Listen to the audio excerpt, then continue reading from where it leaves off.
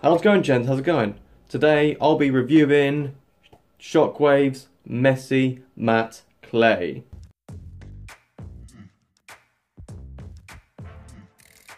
The product was easy to get into the hair, and I added in a brush which was optional, but I did it anyway just to make things a little bit more professional. It's easy to emulsify. I wasn't impressed by the hold, however, if it does go out of place, you can always work it back in or, you know, restyle it. But like, it does dry up easily in the hair, and I do think it's very mattifying.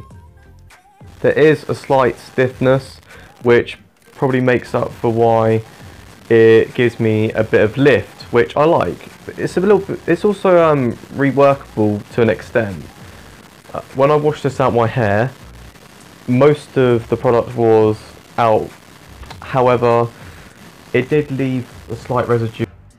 Overall, I do think the product is worth the price you're paying for.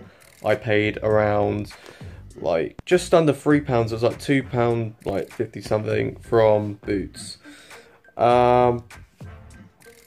This is what my hair looks like when it was washed out, well, with water, that is. Reminder, it'll be a lot easier if you know, use shampoo. Also, you know, dries very quickly, but probably a decent clay from the clays I've tried. So yeah. Also, if you like this video, do subscribe and leave in the comment section below what hair products you want me to review, and I'll do my best to get hold of them. Peace out, gents. Peace out.